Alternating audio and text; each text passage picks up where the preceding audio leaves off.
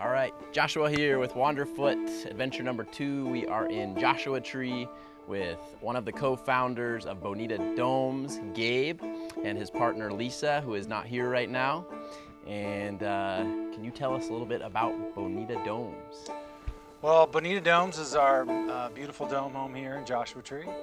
It's a private residence that we've been building now for about 4 years.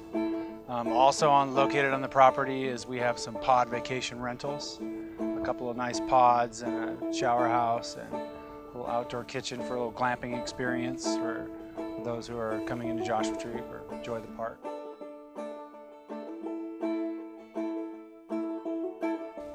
So as you can probably see from the structure behind us, this isn't your traditional home that you usually see. So what is this made out of, and why did you choose this building method? Well, what these are made out of, all in the walls, right down to the plaster that you see, is the earth that we're standing on here. It's a method that we learned at a place called Cal Earth, and it's coined super adobe or earth bag construction. Years ago, we wanted to build sustainably and find something that was a little bit more earth friendly, so we did all of our research and we found Cal Earth, and we were just really excited about the architecture that it provides, and the finished result is just it's just phenomenal. There's something special about the round shape. I mean, I think we're so used to being in square spaces, and like when you come into one of these domes, it just has such an inviting, yeah, the sound, the light, everything is just so organic. And most of all of us have grown up living in a box of some form or fashion, and if you really look back through history, that's not where we really evolved from. We're very cave-esque and very dome-esque.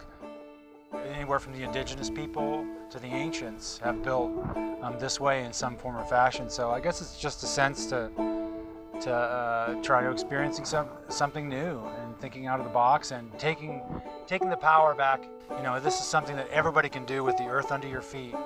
It takes a little elbow grease, but you can definitely get it done, and it's empowering to put that power back into the people and to build your own sustainable building and to, you know, make your surroundings even sustainable as well.